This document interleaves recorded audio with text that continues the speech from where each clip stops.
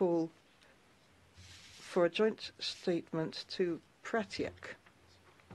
Video statement. Mr. President, Pratyek, Edmund Rice International and Niners Mind would like to draw your attention towards violence against children, which is the harsh reality for millions of children in India. All forms of violence against children are unacceptable as it threatens not only children's survival and health, but also their emotional well-being. 1 billion children aged 2 to 17 years have experienced physical, sexual, or emotional violence or neglect. The National Crime Records Bureau reflects the growing vulnerability of children.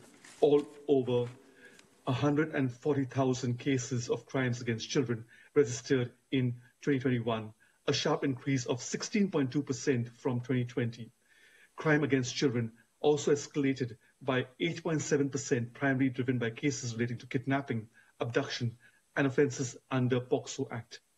Despite all this, the interim union budget allocation to child protection remains at just 0.04%.